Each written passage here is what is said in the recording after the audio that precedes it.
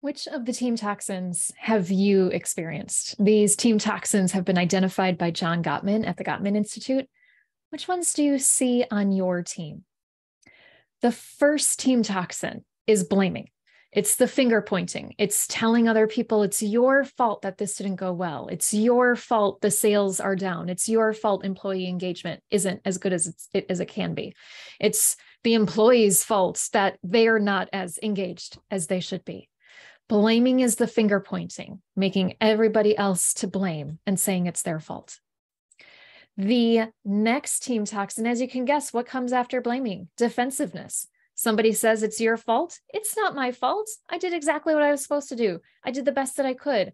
I did the best that I could with the resources I had. This is the reason why I did it this way. You don't understand what it's supposed to look like. That's the second team toxin. As you might guess, with enough blaming and defensiveness going around, that's where contempt comes in.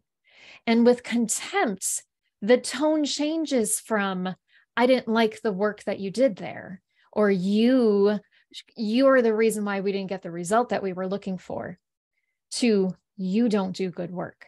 You're lazy. I don't like working with you. Now, as I say all of this, you might be thinking, well, I would never say that out loud. If you're thinking it, it's still a team toxin in your system, because let's be honest, you can tell when somebody has that contempt towards you. You might try to hide it as much as you can. That contempt comes into the team.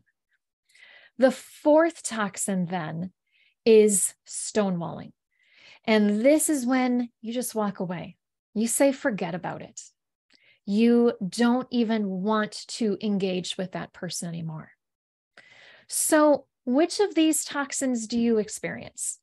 And sometimes it's easier to see these toxins when other people do it. Being thoughtfully fit means you're aware enough to recognize when you're the one doing the blaming or getting defensive, having contempt or stonewalling. And the challenge then is to practice agility. When you practice agility, you are responding instead of reacting.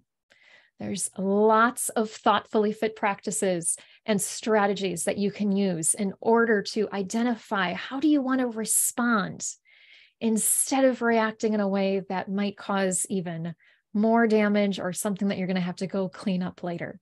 That's what we explored today in the Thoughtfully Fit Gym. For those of you who are Thoughtfully Fit Gym members, you can check out this workout in the on-demand section of the gym. For those of you who are curious, join us for the next Thoughtfully Fit Gym workout. We'd love to see you there.